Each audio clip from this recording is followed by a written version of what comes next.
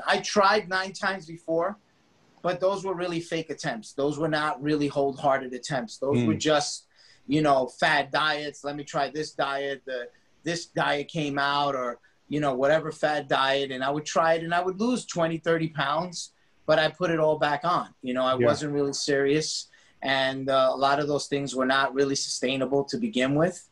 And so once I made the decision, and then I incorporated my business mindset to it, and then I had the fire in my belly because of my children, you know, my family. So yeah, I guess it's a very powerful turning point when your young daughter says something like that to you.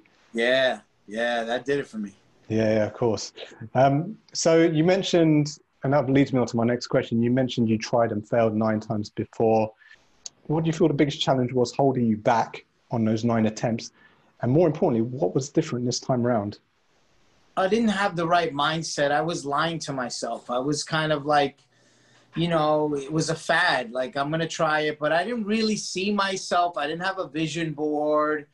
I didn't really talk to my family about it. I didn't get everybody on board.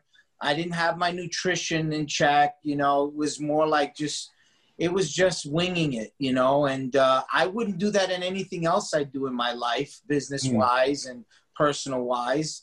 And I wasn't asking anybody for advice. I wasn't getting coached, you know, and so I wasn't really serious. And I didn't put any money into it too. Like, you know, like, what is join a gym, have a couple of shakes? Like, what is that? How is that real effort to undo the pounds and pounds and pounds of damage that I did? Seriously, like, sure. You know, more people put more money into their car after a car accident than they do after a body accident.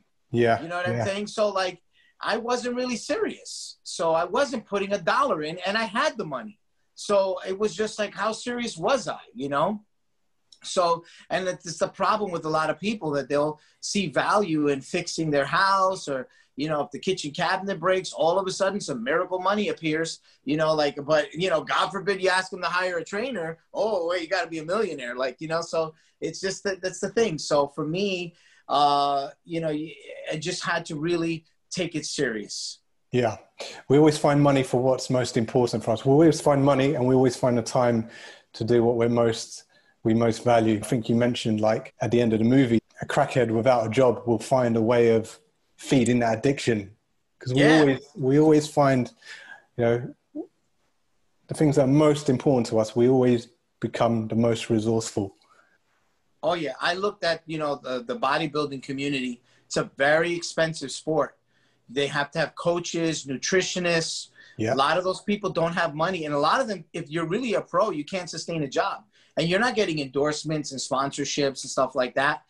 And they find a way. They find a way. They're very resourceful. They use the law of attraction, power of positive thinking. Yeah. They're able to, you know, attract that money because it's something they really want.